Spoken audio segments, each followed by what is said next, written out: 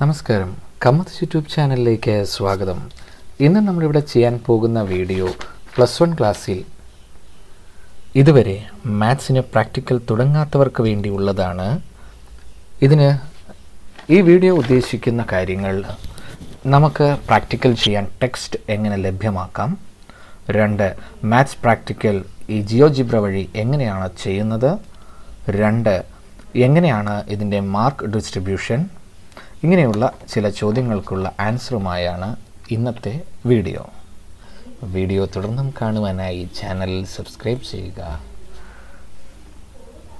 Christmas theory പരീക്ഷ കഴിഞ്ഞപ്പോൾ പരീക്ഷ 60 മാറ്റിയിരിക്കുന്നു.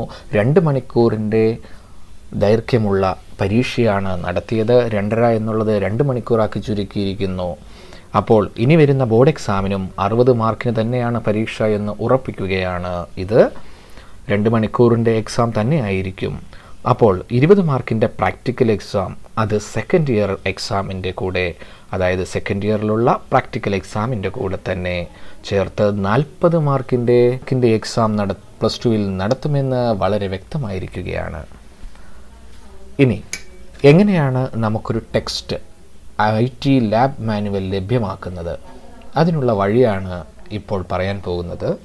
നോക്കുക, ടെക്സ്റ്റ് നമുക്ക് ഡൗൺലോഡ് ചെയ്ത് പ്രിൻ്റ് എടുക്കാം. അതിനായിട്ട് hsslive.in എന്നതിൽ +1 മാത്സ് ലാബ് മാനുവൽ എന്നുകൂടി ടൈപ്പ് ചെയ്ത് സെർച്ച് ചെയ്ത് കഴിയുമ്പോൾ നമ്മൾ ഈ സൈറ്റിൽ കയറും. അവിടെ higher secondary mathematics lab manual guidance hsslive എന്ന് കൊടുത്തിട്ടുണ്ട്. അതിൽ ക്ലിക്ക് ചെയ്ത് കഴിയുമ്പോൾ കാണുന്ന വിൻഡോ ഓപ്പണായി കഴിയുമ്പോൾ നമുക്ക് കാണാൻ സാധിക്കുന്നത് ഇതുപോലെയൊരു നിർദ്ദേശങ്ങളാണ്.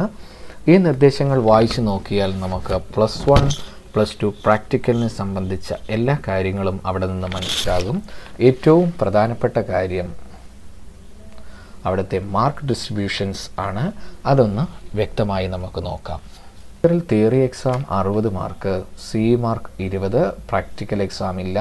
എന്നാൽ സെക്കൻഡ് ഇയറിൽ 60 മാർക്ക് തിയറി എക്സാം, CE മാർക്കിന് 20, പ്രാക്ടിക്കൽ എക്സാം ഉണ്ട്. അത് 40 മാർക്കിലാണ്. +1ലെയും +2ലെയും കൂടെ ചേർത്ത് 8 ലാബ് ആക്ടിവിറ്റീസ് ചേർത്ത് 32 മാർക്കാണ് അവിടെ കിട്ടുന്നത്.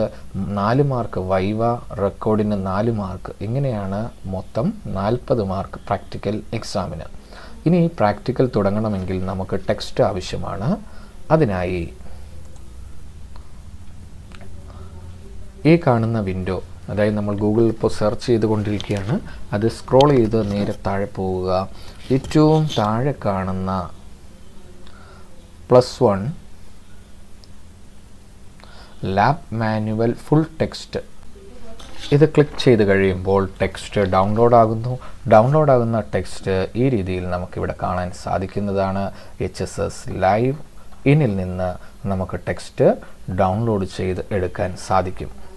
ഇനി പ്രധാനപ്പെട്ട ചില കാര്യങ്ങളാണ് ആദ്യം കൊടുത്തിരിക്കുന്നത്. അതിൽ ബേസിക് കൺസെപ്റ്റ്സിൽ നമ്മൾ ആക്ടിവിറ്റി 1 നോക്കിയാൽ മനസ്സിലാകും.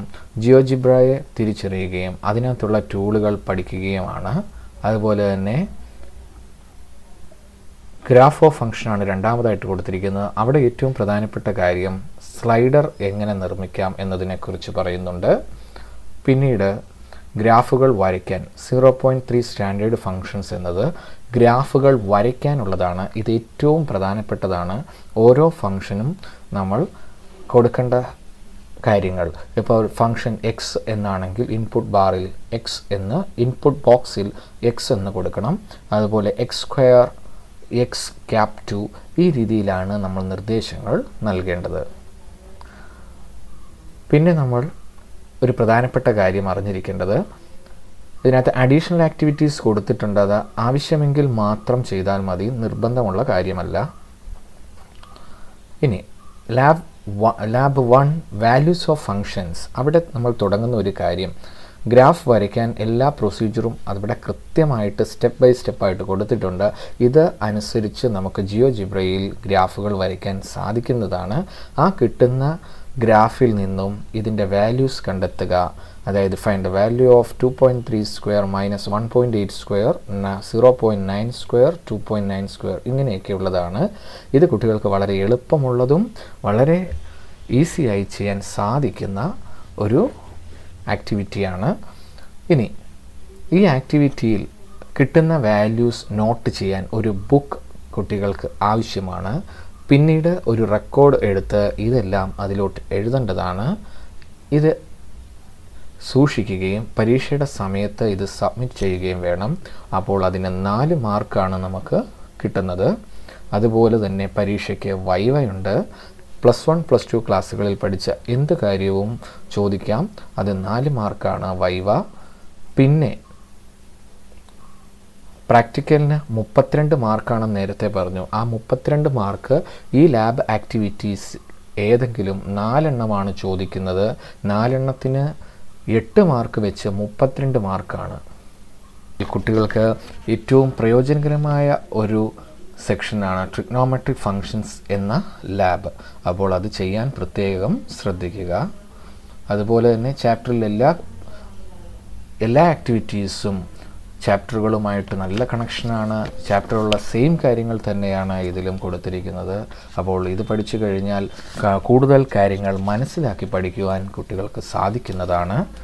ഇനി ഇതിൻ്റെ പ്രാക്ടിക്കൽ ചെയ്തിരിക്കുന്ന വീഡിയോസ് എല്ലാം കമസ് യൂട്യൂബ് ചാനലിൽ നിന്ന് നേരിട്ട് കണ്ട് മനസ്സിലാക്കി പഠിക്കുവാൻ നിങ്ങൾക്ക് സാധിക്കുന്നതാണ്. വീഡിയോ നിങ്ങൾക്ക് ഡൗൺലോഡ് ചെയ്തും യൂസ് ചെയ്യാം. ഇട്ടിരിക്കുന്ന വീഡിയോസ് എല്ലാം ഒരുമിച്ച് കാണുവാനായി കമസ് യൂട്യൂബ് ചാനലിൽ പ്ലേലിസ്റ്റിൽ നിന്ന് മാത്സ് പ്രാക്ടിക്കൽ ഇൻസ്ട്രക്ഷൻസ് എന്നതിൽ നിന്നും നിങ്ങൾക്ക് അത് ഓപ്പൺ ചെയ്താൽ അവിടെ നിന്ന് കാണാൻ സാധിക്കുന്നതാണ്. ഫസ്റ്റ് നിങ്ങൾക്ക് ഡൗൺലോഡ് ചെയ്ത് ഇത് ഉപയോഗിക്കാനുള്ള കാര്യങ്ങൾ മനസ്സിലായി. മാർക്ക് ഡിസ്ട്രിബ്യൂഷൻ നിങ്ങൾക്ക് മനസ്സിലായെന്ന് കരുതുന്നു. ഈ വീഡിയോ നിങ്ങൾക്ക് ഇഷ്ടമായെങ്കിൽ ലൈക്ക് ചെയ്യുക, ഷെയർ ചെയ്യുക. ചാനൽ ഇതുവരെ സബ്സ്ക്രൈബ് ചെയ്യാത്തവർ സബ്സ്ക്രൈബ് ചെയ്യുക. Thank you.